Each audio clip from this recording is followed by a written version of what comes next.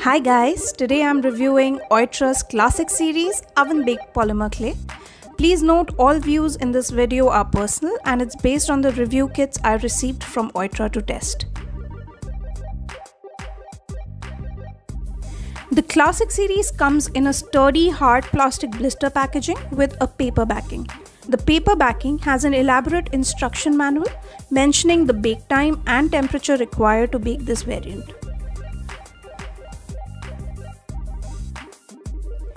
This is a 100-gram packet or 3.7 ounces roughly, and it also talks about the consistency of the clay, how to use it and store it as well. You need to tear the paper packaging and the clay inside is wrapped in a thin sheet of plastic again.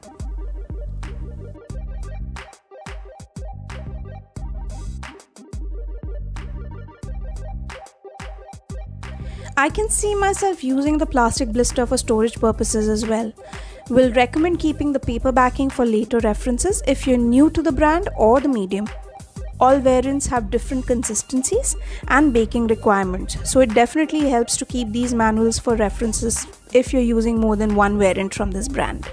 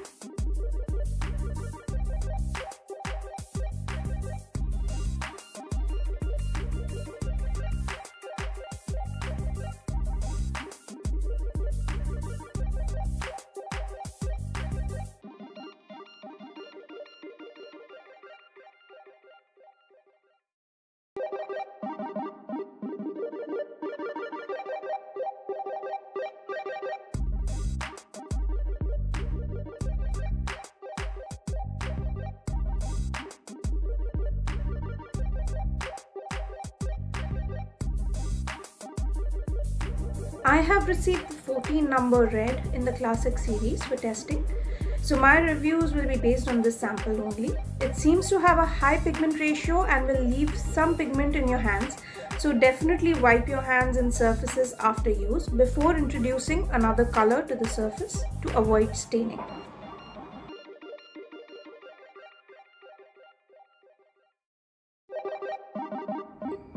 I'll take a slice to test the consistency of this variant.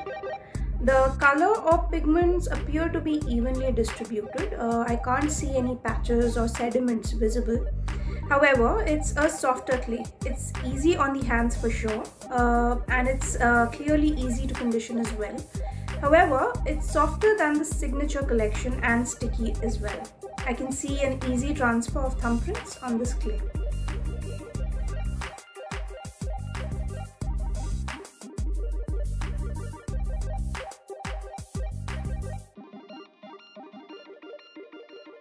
So you can see that I've managed to completely flatten this piece with my bare fingers with close to no effort.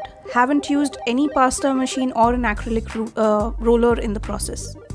So if you're thinking of making canes, I'll suggest leaching it first and then use it for complex techniques. I can see it being used easily for the Sutton slice technique. I'll also be talking about the leaching of this clay later in the video.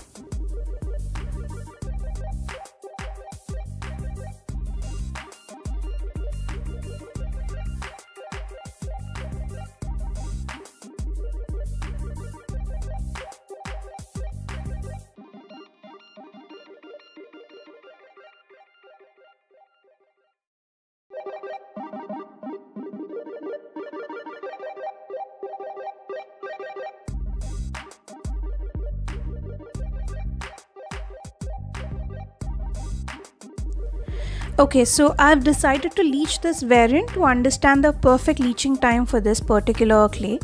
That is a Classic series. We don't want to leach it too much also, because it can lead to weaker or brittle pieces if we leach it too much. Basically, leaching is a process to soak up the excess plasticizers out of the clay to make it more workable for certain techniques. However, it can also alter the composition of the clay. So I suggest check the clay every 20 to 30 minutes so that you don't over leach it. Plasticizers are very essential for making strong pieces, so keep a close eye on your leaching time. So I'm rolling out the clay at a very thin setting for quicker and even leaching. Right now you can see I'm just using a roller and it's easily spreading out with minimum effort. Don't bother about the bubbles. We will be conditioning the clay again after leaching and can tend to the bubbles then.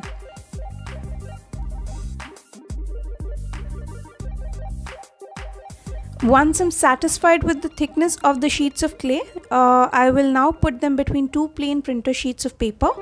Just make sure there's nothing printed on it because you can end up with ink transfers onto the clay.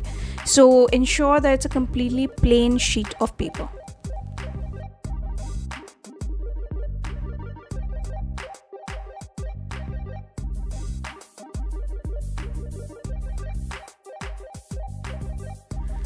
So what this sandwiching does is it will blot out the plasticizers out of the clay. We can place a couple of books also on top of it and some weight. So and leave it for some time and just completely forget about it. Check every 20 to 30 minutes, however, for a blotting effect on the paper. You don't want to over leach the clay.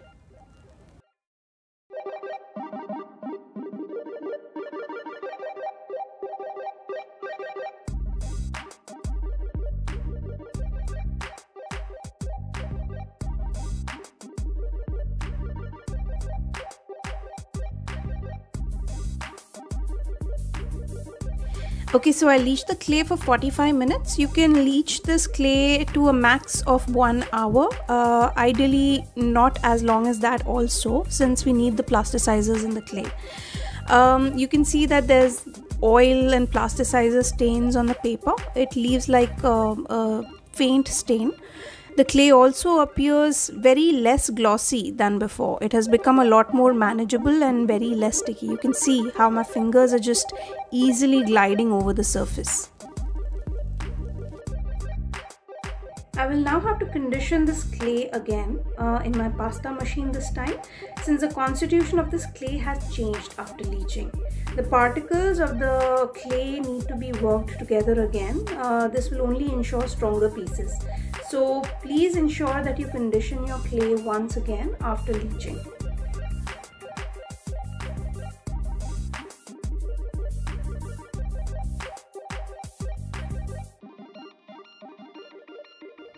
Notice how the clay cracks when I fold it. It's a sign that the clay needs to be conditioned evenly. This won't happen, this wasn't happening before leaching, if you remember. But after leaching, the plasticizers have been soaked out and has made the clay a little brittle. So once I start passing this through the pasta machine to condition it, I will try to reduce the cracking and breaking of the clay. So let's see what happens when the sheet goes through the pasta machine.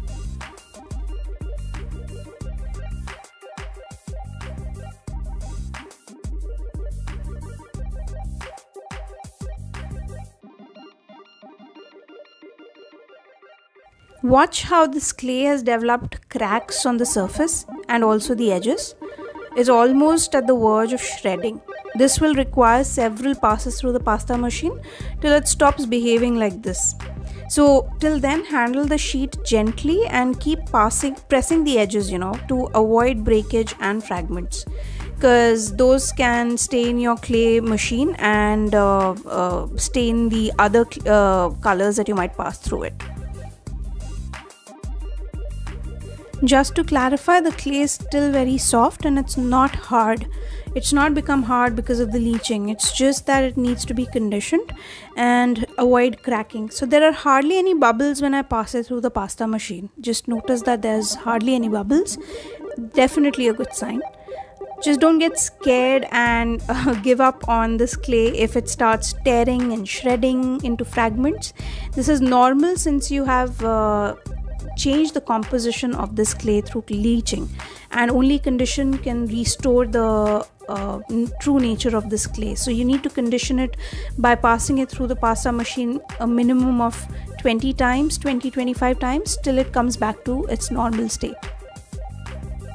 So I'm showing you how bad it can get so that you understand it's completely normal if your clay starts behaving like this and starts shredding on you. I don't believe editing this is the best way to prepare you with the leaching and the conditioning process. It takes a little bit of time and patience, but that's how it is, because you have completely changed the composition of the clay.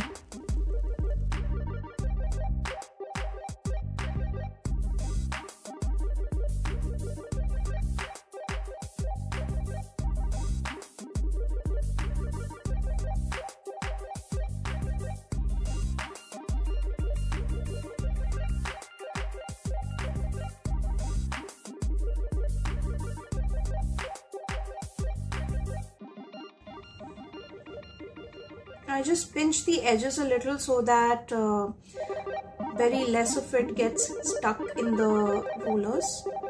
It's just to ensure that my clay machine just doesn't get contaminated by colors.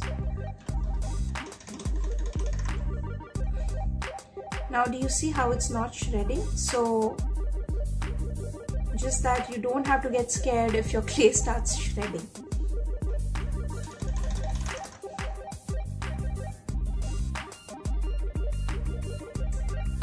And if you see, it was started behaving a little bit better than it was just a while back. There you go. So I keep doing this till I stop seeing the clay crack on the edges. That is a sign that my clay has become well conditioned.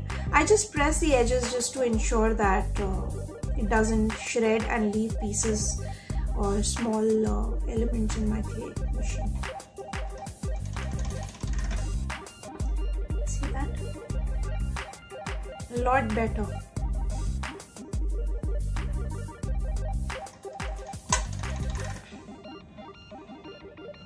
It's getting there. See how it's cracking a little less now? It's not breaking like it was a while back. It's behaving a lot better. And you have to keep conditioning it till you stop seeing these cracks.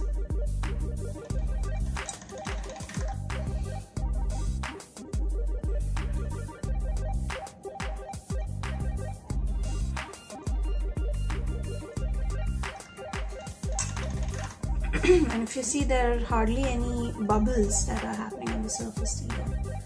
So that's how you make clay listen to you.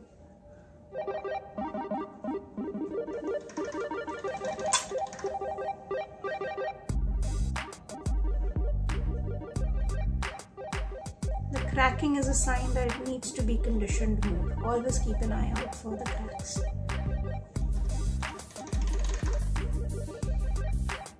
Sure, I think in 5 or 6 passes this will be completely conditioned clay.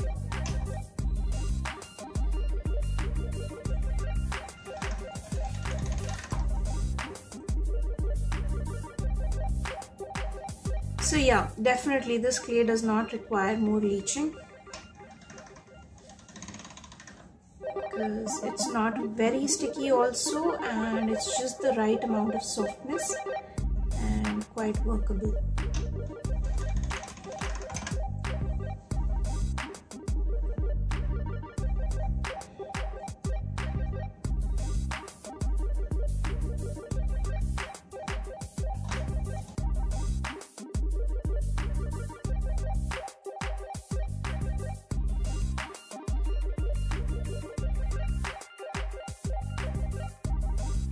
I finally managed to condition the clay. Quite happy with how it feels. No cracks, no bubbles. The next test would be how it cures under the prescribed temperature and bake time. So let's see how this clay performs under the prescribed temperature on the packaging.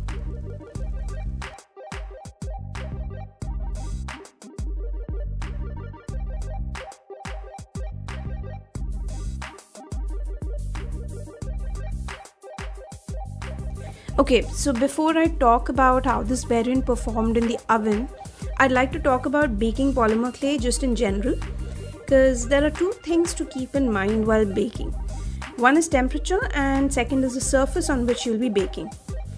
For temperature, investing in an oven thermometer is like the wisest decision when baking polymer clay, because most ovens, new or old, it doesn't matter how new it is, most of them are off on their temperature settings, which is like the most crucial factor for the chemical reaction to take place.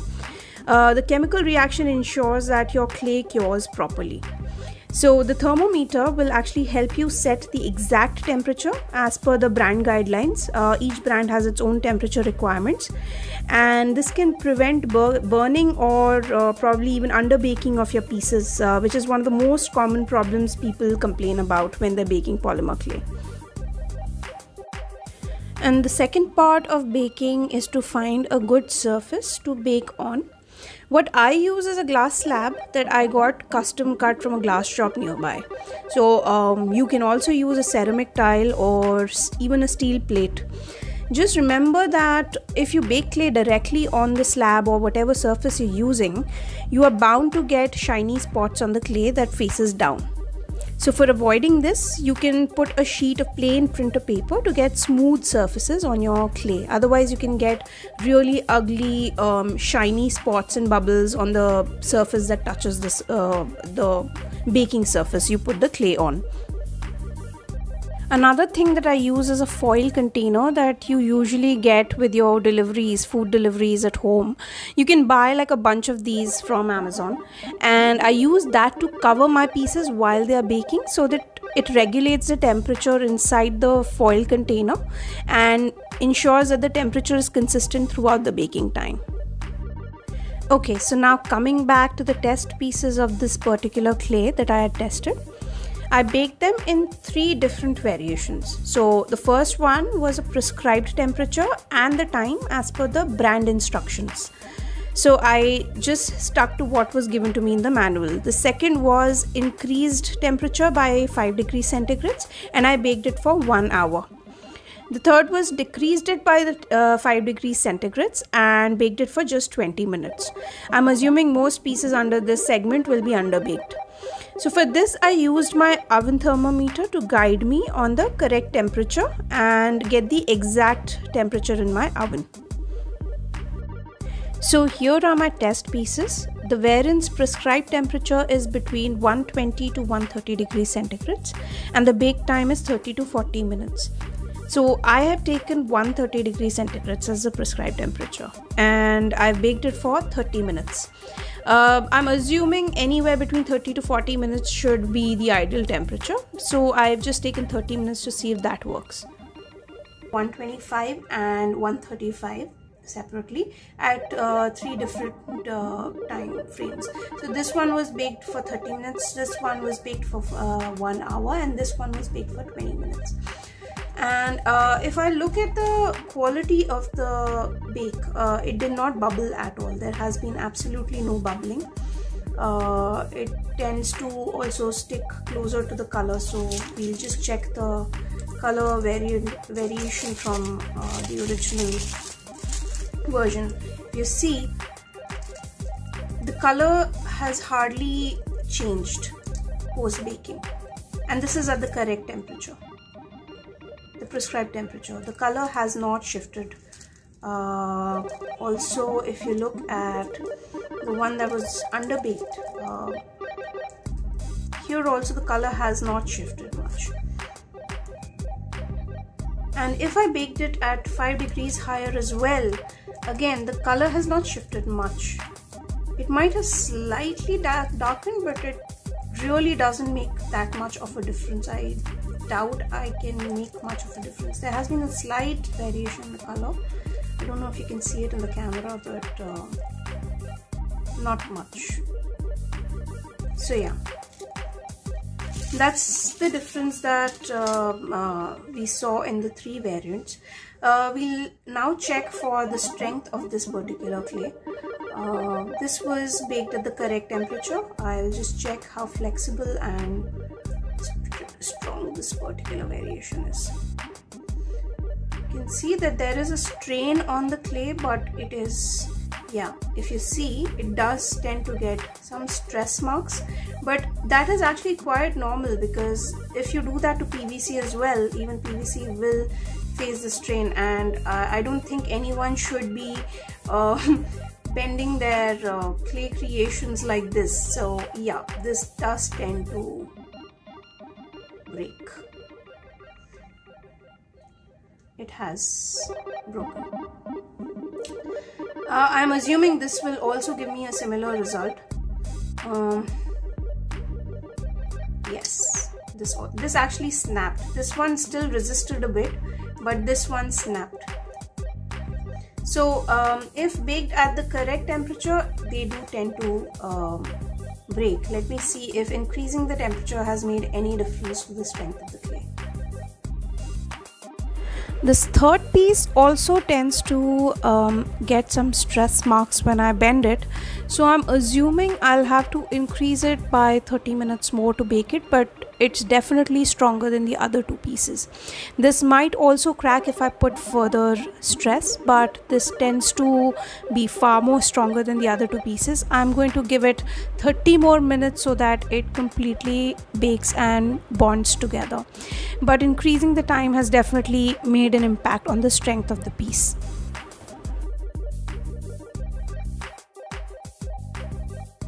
Also notice none of the pieces have had any bubbles, any plucking, or any white weird sediments happening on their surface. So clearly the clay stands well when it comes to texture after baking. It gives a very smooth surface as well.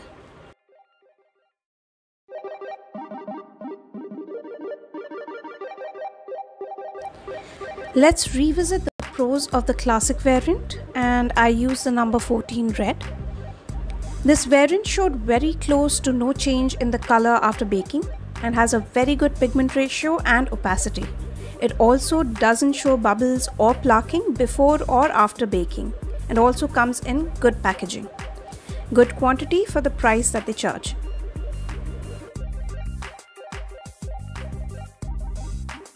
The downside of using this variant is it requires leaching for most projects and will also require a longer bake time than prescribed on the manual.